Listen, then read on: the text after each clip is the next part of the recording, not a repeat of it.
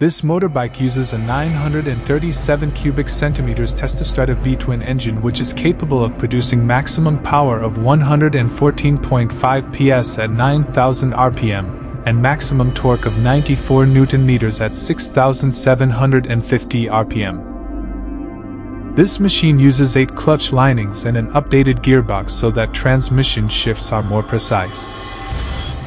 Ducati also revised a number of components which make this machine around 1.8 kilograms lighter than the previous machine. Interestingly, the Ducati Multistrada V2 is also available in an engine version with a lower output, so it can be used by novice bikers who hold an A2 driving license. For this version, the maximum power is limited to only 47.5 PS.